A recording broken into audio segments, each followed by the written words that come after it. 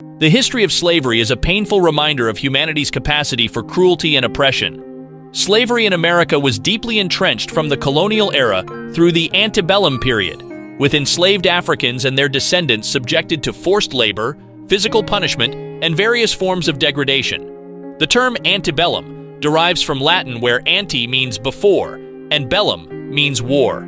In the context of American history, the antebellum era refers to the period before the American Civil War, specifically the years between the late 18th century, which was after the War of 1812, all the way down to the outbreak of the Civil War in 1861. The term antebellum era is commonly used to describe this period because it captures the distinct social, economic, and political characteristics of the time, which ultimately led to the conflict and division that resulted in the Civil War. It was a time of significant growth and transformation in the United States, marked by industrialization, westward expansion, and debates over slavery. Yes, slavery. The antebellum South was characterized by the use of slavery and the culture it fostered. During the procession of this era, Southern intellectuals and leaders gradually shifted from portraying slavery as an embarrassing and temporary system to a defense of slavery as a positive good. And for this, the abolitionist movement, which had just come into existence then, was harshly criticized by these leaders for being in opposition to slavery.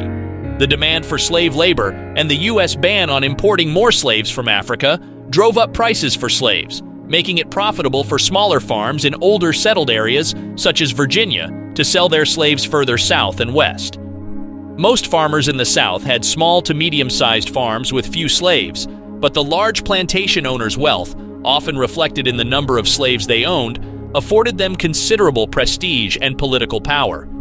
During the antebellum era, the nation grappled with issues such as states' rights, the expansion of slavery into new territories, and tensions between the North and the South. These factors contributed to the eventual outbreak of the Civil War, which had a profound and lasting impact on the country. However, while the dehumanization and mistreatment of slaves is well documented, with ample evidence of sexual relations, from rapes to what appears to be relatively symbiotic romantic partnerships between white slave masters and black women in the antebellum South, a lesser-known aspect is the abuse endured by black male slaves at the hands of elite white women, that is, the planter class women. Yes, that too occurred.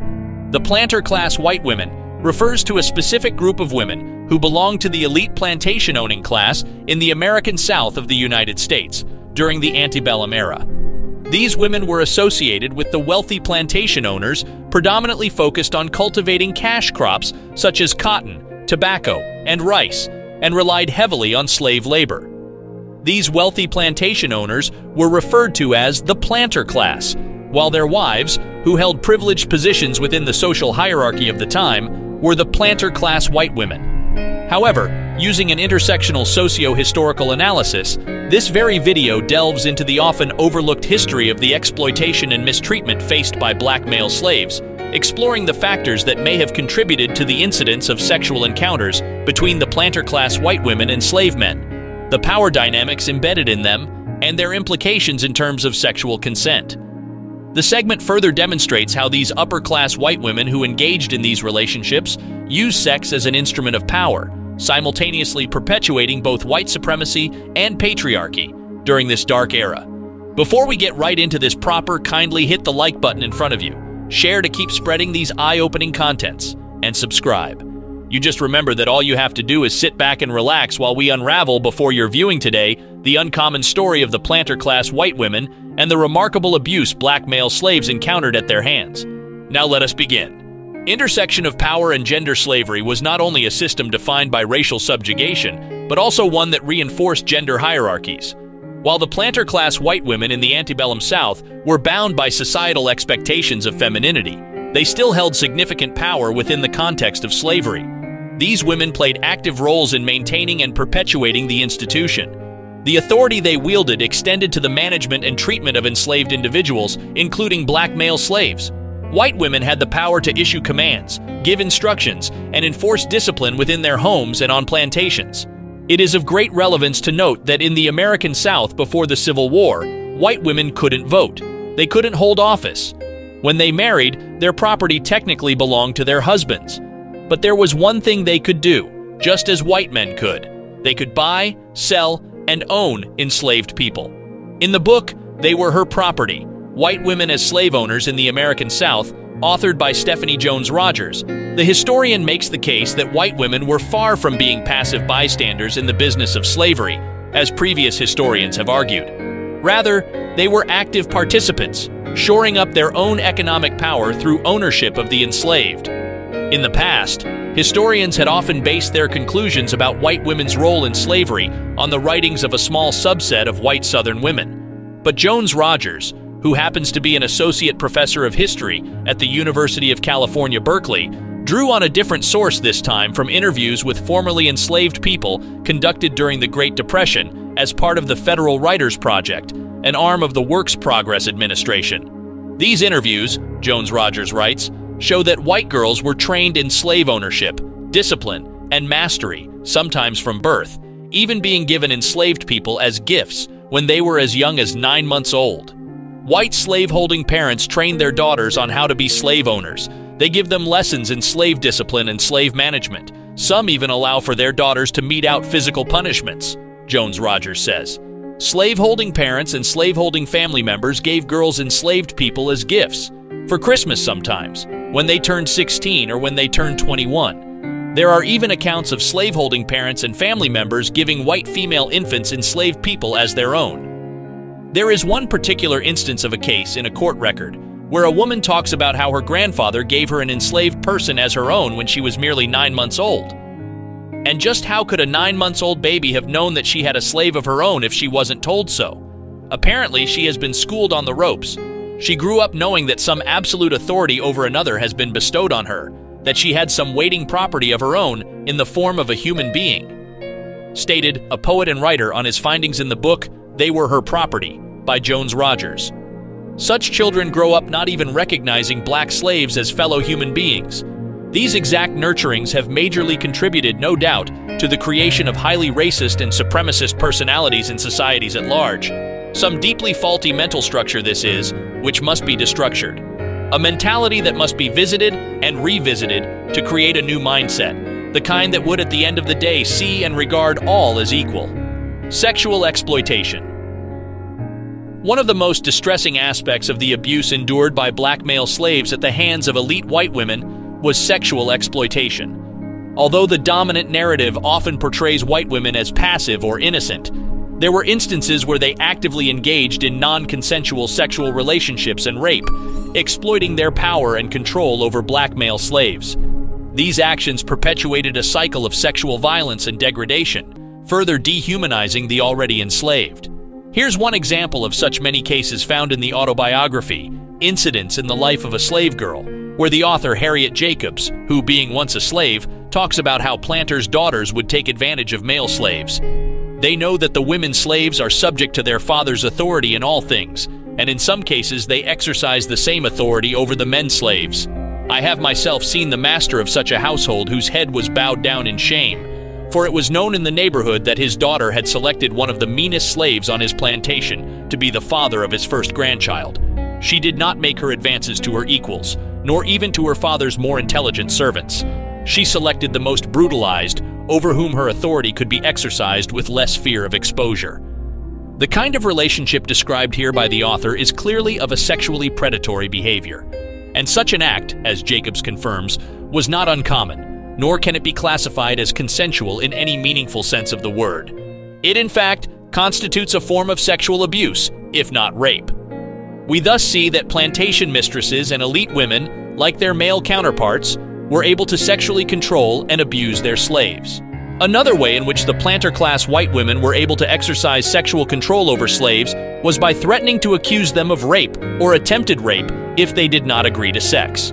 In doing this, elite white women used one of the primary instruments of patriarchal repression, the idea that they were weak and in need of white male protection, and by extension, in need of control and domination by white men, to exercise racial control over black male slaves. Possible causes of sexual exploitation. Why these women chose to sexually abuse slaves probably varied by situation. Perhaps some of them were simply bored or sexually frustrated. But perhaps, at least on a subconscious level, Sexually exploiting slaves was a means of compensating for their lack of power in other aspects of their lives. Planter-class women were considered the property of their husbands and lacked considerable sexual agency relative to men. It is possible the sexual exploitation of slaves by women who had little power in relation to white men was a source of enjoyment that created a feeling of power. This is not to excuse the actions of sexually abusive white women, nor is it to suggest that female sexual abuse of slave men would not have occurred had women enjoyed a higher status in society. However, just as slave-owning white women often took out their frustrations on slaves through excessive cruelty and violence, they probably also used sex as a means of domination and control in a society in which they were relatively powerless. Their freedom and mobility was severely limited. For example, they were generally not allowed to travel without an older male chaperone. Spousal abuse was often considered a legitimate method for men to control their wives in the antebellum era. Indeed, in private, many plantation women were unhappy with their lack of freedom and the expectation that they remain dutiful, obedient, pleasant, and cheerful, while their husbands had affairs with or raped female slaves. Knowing that the mixed race slave children who surrounded them were their husbands' offspring was both humiliating and heartbreaking. Historian Catherine Clinton, 1982, has this to say: "If plantation mistresses could live above reproach, their husbands, fathers, sons, and brothers could boast of the superiority of their civilization." She further goes ahead and terms them prisoners in disguise. Southern women, who generally married at a younger age than those in the North, not infrequently at 15 or 16 years old, were often left abandoned on plantations while their husbands traveled for business, pleasure, or military duty. The life of a plantation mistress was often lonely and sad. Physical abuse. By 1830, slavery was primarily located in the South, where it existed in many different forms. African Americans were enslaved on small farms, large plantations, in cities and towns, inside homes, out in the fields, in the industry, and transportation. Though slavery had such a wide variety of faces, the underlying concepts were always the same. Slaves were considered property, and they were property because they were black. Their status as property was enforced by violence, actual or threatened. People, black and white, lived together within these parameters, and their lives together took many forms.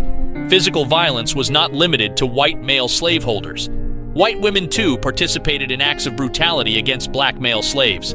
These acts ranged from whipping and beating to inflicting other forms of corporal punishment, leaving lasting physical and psychological scars. A good example of the bad, unspeakable lengths to which physical abuse could go on black male and female slaves is the infamous story of none other than Madame Marie Delphine Lalaurie. Madame Lalaurie thrashed her slaves, gouged their eyes out, punched holes in their heads, and left maggots to infest the openings. And if you think this is all some terrible lie or some hoax, then best brace yourself for what you are about to hear concerning this 18th century slave owner, the terrible evil meted out on her slaves. Here's a brief one on Marie Delphine Lalaurie. On April 10, 1834, at the mansion at 1140 Royal Street in the French Quarter of New Orleans, Louisiana, a fire broke out. The neighbors rushed out to help, offering to pour water on the flames and help the family evacuate. However, when they arrived, they noticed something odd by 19th century Southern elite standards. The woman of the house was trying to save her jewels and furs without the aid of her slaves. Madame Lalaurie, the great mistress of the house, alone? A mansion without slaves seemed shocking. When asked where her servants were, she told everyone to mind their own business. Some said this was mysterious enough. Others said they heard faint moans and screams from the attic. Either way, a small brigade took it upon itself to bust into the house and find the woman's slaves. Yet when they opened the door to the attic, they stopped dead in their tracks, some vomiting from the stench. It was impossible to stand the demonic mind-to-stomach twisting grisly sight. It was all there, stark. All the madness that a devil could be. All the ugliness of things miserable that can only be imagined. What the interlopers had found was the torture chamber of Madame Marie Delphine Lalaurie, consistently ranked after this as one of the most infamous serial killers in the world. Right up there with the blood-drinking, cannibalistic 16th century Hungarian Countess Elizabeth Bathory. Neighbors had confirmed their suspicions of her. The reason for the disappearance of all Lalaurie's slaves was now bare for the world to see. It was savagery. Heaps of corpses, organs, and limbs, slaves pinned to tables or cramped in small cages, metal bars with spikes wrapped around the slaves' necks to prevent them from moving their heads, while others were placed in small cages, and their bones had been dismantled and reset to fit in. Crazy! Live bodies with their eyes gouged, fingernails torn out, ears hanging by shreds of skin, or their mouths filled with feces and sewn shut, many of them, people with flayed skins and festering wounds. Several accounts claim they found one woman whose skin had been peeled off in spirals to make her look like a caterpillar, another with her bones broken and reset so that she looked like a crab, and one more whose intestines had been torn out and knotted around the waist. Many of these victims, some had claimed, were up to 100 who were supposedly still alive, putrid and starving. No kind of physical abuse has gone to such lengths. LaLaurie became famous for the depraved brutalization of her slaves. Legend has it that a 70-year-old slave cook who had been chained to the stove in the kitchen by LaLaurie, yet was slowly starving to death also, started the fire. While interrogated, the woman had admitted that she started the fire in an attempt to kill herself, then faced LaLaurie's torture. Madame LaLaurie had threatened to take her to the top room. No one who went to the upper room ever returned, according to the cook. The lady had decided that it was better to die than suffer at the hands of Madame LaLaurie. Following this discovery, the top chamber was broken into in order to investigate the cook's assertions. And without a doubt, the top room was hell on earth for the slaves who ever ended up there. Born on the 19th day in the month of March, 1787, in the then Spanish-ruled New Orleans as Marie Delphine McCarty, most of LaLaurie's life passed without any real indication of cruelty or evil. Despite the rumors that slaves killed her parents, the mistress actually lived a fairly normal and privileged life. She was a major part of New Orleans high society and beloved as a kind, gentle, and courteous figure. LaLaurie's father was Louis Barthélemy de McCarty, originally Chevalier de McCarthy, whose father Barthélemy D. McCarthy brought the family to New Orleans from Ireland around 1730 during the French colonial period. Her mother was Marie-Jeanne L'Érable, also known as the widow Lecomte, as her marriage to Louis B. McCarty was her second husband. Both of Delphine's parents were prominent in the town's European Creole community. Her uncle by marriage, Esteban Rodriguez Miro, was governor of the Spanish-American provinces of Louisiana and Florida during 1785 to 1791, and her cousin, Augustin de McCarty, was mayor of New Orleans from 1815 to 1820. LaLaurie married 3 times and had 5 children, whom she was said to attend to lovingly. Her first husband was a Spaniard named Don Ramón de López y Angulo, a Caballero de la Royal de Carlos, a high-ranking Spanish officer. The pair had 1 child together, a daughter, before his untimely death in Havana while en route to Madrid. 4 years after Don Ramon's death, Delphine remarried, this time to a Frenchman named Jean Blanc. Blanc was a banker, lawyer, and legislator, and was almost as affluent in the community as Delphine's family had been. Together, they had 4 children, 3 daughters, and a son. After the death of Jean Blanc, Delphine married her third and final husband, a much younger doctor named Leonard Louis Nicolas LaLaurie. In 1831, Madame LaLaurie purchased a 3-story mansion at 1140 Royal Street in the French Quarter. And as many society women did at the time, Madame LaLaurie kept slaves. Accounts of Delphine LaLaurie's treatment of her slaves between 1831 and 1834 are mixed. Harriet Martineau, writing in 1838 and recounting tales told to her by New Orleans residents during her 1836 visit, claimed that slaves of LaLaurie were observed to be singularly haggard and wretched. However, in public appearances, LaLaurie was seen to be generally polite to black people and solicitous of the health of those enslaved. On 2 occasions, she has been known to emancipate 2 of her slaves, according to court records, Jean-Louis in 1819 and de Vance in 1832. Funeral registers between 1830 and 1834 document the deaths of 12 slaves at the Royal Street Mansion, although the causes of death were not mentioned. However, public rumors about LaLaurie's mistreatment of slaves on her property had become sufficiently widespread that a local lawyer was dispatched to Royal Street to remind LaLaurie of the laws for the upkeep of slaves. During this visit, the lawyer found no evidence of wrongdoing or mistreatment of slaves by LaLaurie. Although subsequent to the lawyer's visit, one of LaLaurie's neighbors had seen a 12-year-old slave girl fall to her death from the roof of the Royal Street Mansion while trying to avoid punishment from a whip-wielding LaLaurie. 2 of such reports are on record as being true. 1, that a man was so scared of punishment that he threw himself out of a 3rd-story window, choosing to die rather than be subjected to Madame LaLaurie's torture. The other report, however, concerned the 12-year-old slave girl named Leah in the year 1833. Leah, it was said, was brushing Madame LaLaurie's hair and had unintentionally pulled a little too hard, causing LaLaurie to fly into a rage. The mistress had chased the little slave girl with a whip until the girl fell off the roof of the house and died. The incident had led to an investigation of the LaLauries, in which they were found guilty of illegal cruelty, as Leah's body was discovered hidden in a well through the aid of some witnesses who had seen LaLaurie bury the girl's corpse. She was fined $300 by the authorities and forced to forfeit 9 slaves of her household. These 9 enslaved people were bought back by the LaLauries through an intermediary relative and returned to the Royal Street mansion, where she continued to torture them until the night of the fire outbreak in the year 1834, 10th day of the month of April. Marie Delphine LaLaurie and her husband had fled by a boat, leaving the butler, who had also participated in the torture, to face the wrath of the crowd who had stormed into her mansion, charged by the insanity of her evil. Some historians have been compelled to think that perhaps the death of her family at the hands of slaves during the Haitian Rebellion had erupted the volcanic darkness within the woman somehow, which had taken hold of her personality. But that is no excuse for such outrageous evil. And although charges were never filed against LaLaurie, her reputation in the upper-class society was destroyed. It is believed that she died in Paris in December 1842. Exploring the abuse of black male slaves by white women reveals an unsettling dimension of history that has often been overlooked or deliberately silenced. By confronting this painful reality, we challenge the conventional narratives surrounding slavery and deepen our understanding of the complex power dynamics at play. Acknowledging these historical injustices is an important step towards building a more inclusive and equitable future. So, what do you think generally about this? Kindly tell us what you think in the comments section. And stick around for an even more extensive content on the abuse of black male slaves in the antebellum era.